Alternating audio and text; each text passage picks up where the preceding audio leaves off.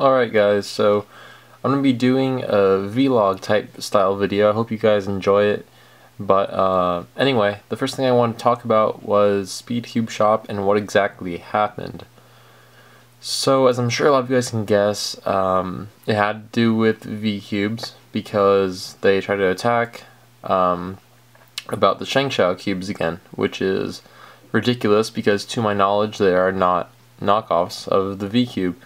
So PayPal was letting them win the case, and I just decided that it was ridiculous that PayPal can all of a sudden just shut down an account without any proof. So I decided to leave PayPal and find another payment solution. And fortunately, it took quite a while to get it all set up and squared away. But now that it is all set up, it functions a lot smoother, is a lot safer for you guys, and it's just very easy to use. So I'm very excited about that and hope that you guys are too.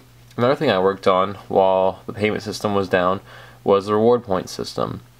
I set up the reward point system so that if you're a new member and you sign up for the newsletter, you can get 5 to 10 reward points. It depends what I end up actually leaving it at, and then it'll probably be 10 points.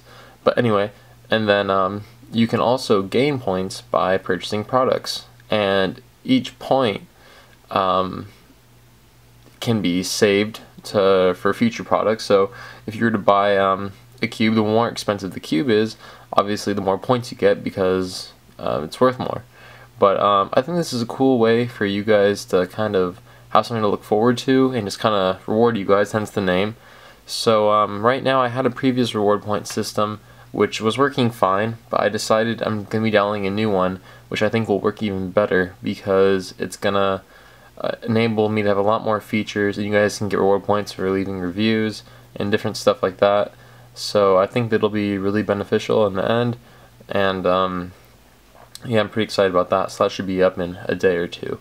But yeah, while I was also down, again, another thing I went over was I adjusted all of the prices on the website, which was a lot of work, but I lowered a lot of the prices to be a lot more competitive and to give you guys a good deal. And also, since the May Cubing 10% off coupon was not really able to be used since we went down in the beginning of May, I'll be making a new coupon code in the coming days for you guys to use.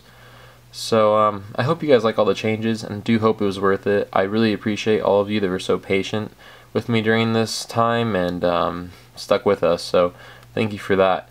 I know there's a lot of new cubes out, so if you guys would like me to look into stocking any of those, let me know. But to be honest with you, right now I'm more focused on Worlds 2013. I'm in the process of designing some cool stuff, which I'll unveil later at the competition, but one thing I will say is that every registered competitor will be getting some free items at the door, which I think is pretty cool, that I think that you guys will like. So I'm just securing that, and then yeah, so I'll also be the sole vendor at the event. So this means that I'll have some signs set up so you guys can know how to get there easily, but I'll have lots of cubes for sale. But one thing I cannot sell on the floor is 3x3 cubes. I want to respect the WCA's policy, so if you guys were interested in buying some 3x3s, I could sell them out of my hotel room or something at a designated time, which if you guys want to like me on Facebook, at Speedcube Shop, I'll go ahead and post updates there and then also inform you guys at the vending booth. So that takes care of that, but let me know what you guys would like to have being sold at Worlds. Like, what products do you guys want to see? Is there anything that I could do to make the experience better for you guys? Let me know, because this is for you guys, and I'm working hard to make sure that I can improve Worlds in any way that I can. So yeah, that's pretty much all I have to say regarding Speedcube Shop, unless I can remember anything. We are shipping out orders really quickly so that you guys can get your cubes to start practicing for Worlds. So if you need a cube quickly, we've been shipping out orders generally within 1 hour of it being placed. This time does vary, obviously, depending on when you place the order in the day. But I was shipping out orders pretty late last night just to make sure they can get out early. So hope that's good for you guys. But yeah, anyway, in regards to practicing, the original average I was going to show was actually using the Moyu Wei Long cube, but it being white and just having a loose feel, I was locking up a lot and decided that I wanted to start to break in my Chem Cube or Guhong version 2 once again, which has been a cube I've been using for a while and I've set some good times with it. And it's going to end up being my Worlds cube, I believe, because I really like the Moyu Wei Long and the Huan Ying, but it's just, they feel too kind of loose and quick. I want to make a Moyu Wei Long Chem Cuber style, but I'm gonna wait on that a little bit and see, because I think that would make the cube more controllable, which would fit my cubing style a lot better. And I'm also not used to white plastic, especially with bright stickers, so that makes it kind of tough as well. Yeah, we're just about out of time here, but let me know what you guys think of this video. That was kind of a weird solve, so I DNF it. Kind of spazzed out. But yeah, I mean, I'm going to try to start making videos again. I know we say it every time, but even if it's just videos like this, just vlogs with me solving in preparation for Worlds, let me know if you like this kind of video. I'll just talk about stuff that's going on, and any questions you guys have, leave it in the comment section below.